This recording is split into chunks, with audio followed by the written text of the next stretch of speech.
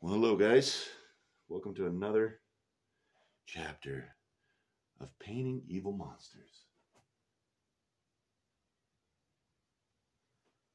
with Rob Boss. He's got to put little lines there, almost like some trees. Put them right there on the highlights. There by the Xenomorph jugular. Put them on in there.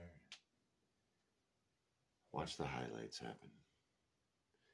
It'll make the Xenomorph look a lot more vicious. The more 3D he looks. Obviously he's a sculpture, so he's 3D already, but I gotta make it look good. Make it look like it's real. If I want to get that YouTube money, which I do. Which brings me to my next point. Like and subscribe when you get a chance. The activity on the account goes a long way. If you have any ideas of other things you'd like me to make, I'm here for you.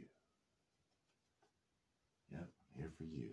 So as you can see, all jokes aside, put a little highlights down. I'll put a little brown. Obviously, it's going to make that Xenomorph look a lot more real, a lot more movie accurate, kind of like the jaw here. So it's just tedious work. Got to do it.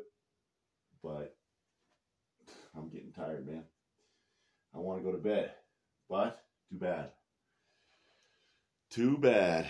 So, thanks guys for another chapter. I'm going to do some more. Keep you guys posted on the progress. It's almost done. So, I appreciate your likes and your comments. Loving it. Talk to you soon.